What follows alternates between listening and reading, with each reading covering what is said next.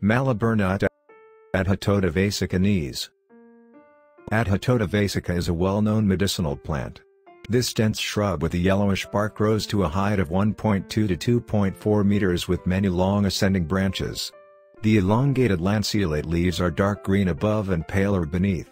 The white flowers are borne in short dense axillary spikes. Medicinal use. For bronchitis. For the early stages of leprosy. Good for cleansing the blood of its impurities. For assisting in heart troubles. For asthma, sore eyes, conjunctivitis and gonorrhea.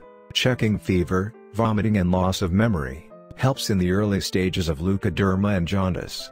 Tumors and diseases of the mouth. For abortion, dysuria or painful and difficult urination. How to use.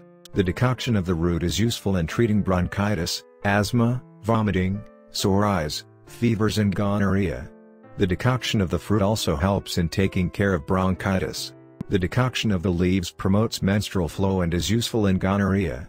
The decoction of the flowers purifies the blood and improves its circulation. It also checks painful and difficult urination and jaundice.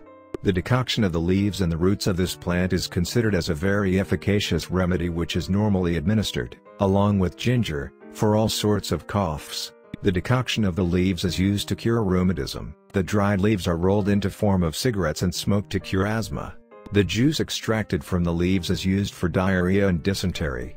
The leaves, roots and especially the flowers are antispasmodic or have those qualities which prevent or cure spasms. The bitter juice from the leaves is administered in infusion to expel worms from the body. The fresh flowers are used in ophthalmia or the severe inflammation of the eye of conjunctiva. Thank you for watching. Banana boredom.